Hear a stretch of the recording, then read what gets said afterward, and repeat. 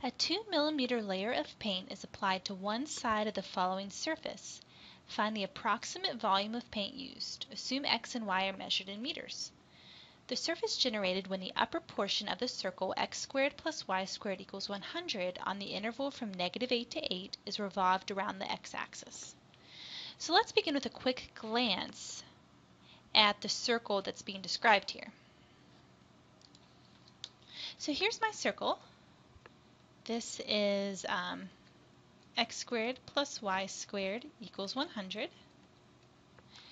And I am told that we're interested in the upper portion of the circle between x equals -8, so about here, and x equals +8, about here. And we're going to create a surface by revolving this curve around the x-axis. Now, kind of our overall goal here is to find the volume of the paint applied to the surface, and we're told how thick that layer of paint is. Now what we're going to actually have to do to accomplish that goal is we're going to have to start by finding the surface area of the surface created by this revolution. And then once we find that surface area, then from there we can figure out the volume of that paint. So to figure out the surface area, I would like this to be expressed in the form y equals f of x. And since we're going around the x-axis here, and this looks like here a function of x, so then what I'm going to do is I'm just going to take my original expression here, x squared plus y squared equals 100, and solve this for y. Alright, so if I do that, I have y squared equals 100 minus x squared, and then y equals plus or minus the square root of 100 minus x squared. But I need to know which one of those to choose, the plus or the minus. Now the plus, y equals positive square root of 100 minus x squared, actually represents the top half of the circle, right, where the y values are positive, and y equals negative root 100 minus x squared is the bottom half of the circle. So the function I'm interested in then is this positive square root of 100 minus x squared, and specifically on the interval of x values between -8 and 8. And this is what I'm going to use to compute the surface of my revolution.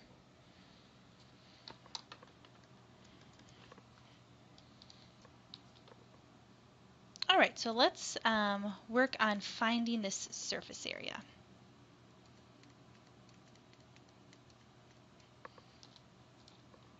So if you recall, our surface area formula for revolutions around the x-axis looks like this, the integral from a to b of 2 pi f of x times the square root of 1 plus f prime of x squared dx.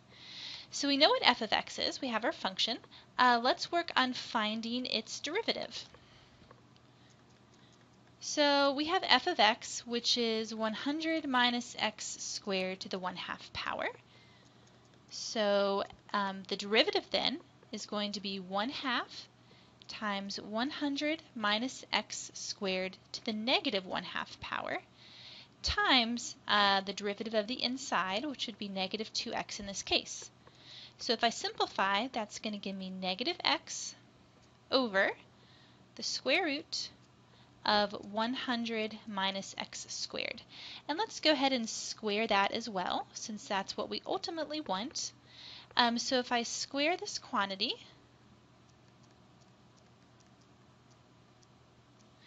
I'm going to get an x squared on the top and a 100 minus x squared on the bottom.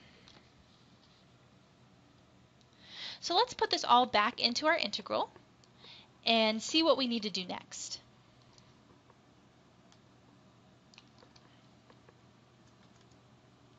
The bounds on my integral in this case need to be x values, and I'm told that I'm looking at the interval from -8 to 8. And then I've got 2 pi f of x. So 2 pi square root of 100 minus x squared, and then square root of 1 plus the derivative squared, which was x squared over 100 minus x squared. And we're integrating with respect to x.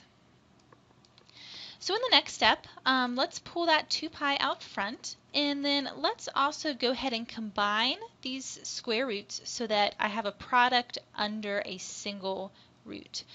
So I'm going to have 100 minus x squared times a quantity, 1 plus x squared over 100 minus x squared. And then under that root, I can distribute this quantity, 100 minus x squared, to both the 1 and to this fraction here.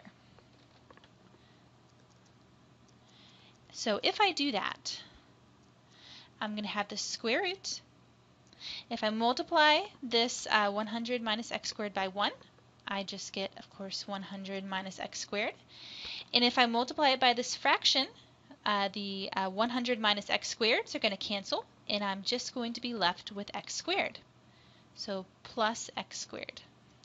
Well, this looks like it's going to work out really nicely for us. Under the square root, I'm just left with 100. So I have 2 pi times the integral from negative 8 to 8 of 10 dx. So if I take my antiderivative, I have 2 pi out front, and then the antiderivative of 10 is 10x, and we're going from negative 8 to 8. So I've got 2 pi, and then it looks like I've got 80 minus negative 80, or 2 pi times 160, or 320 pi. Now, we were told in the beginning that x was measured in meters, so then the units on this should be meters squared, because remember that we did just find an area, a surface area.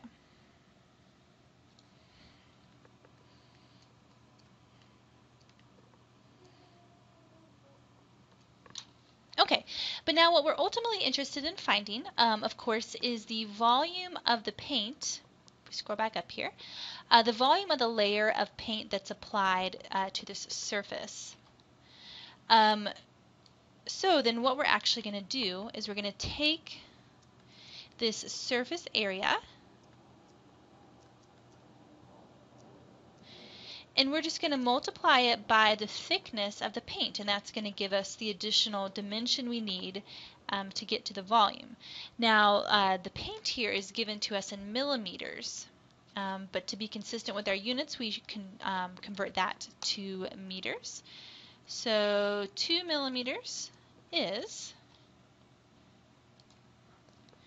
2 thousandths of a meter. So then I'm multiplying by 2 over 1,000 here, meters. Okay, so if I actually go through with my calculations here, it looks like I get 640 pi over 1,000 cubic meters. And if I get an approximate value there, it would be the following: 2.01 cubic meters of paint. All right, so here we simply found the surface area of the surface that was described to us, and then to find the volume of paint, we multiply that surface area by an extra dimension, the thickness of the paint.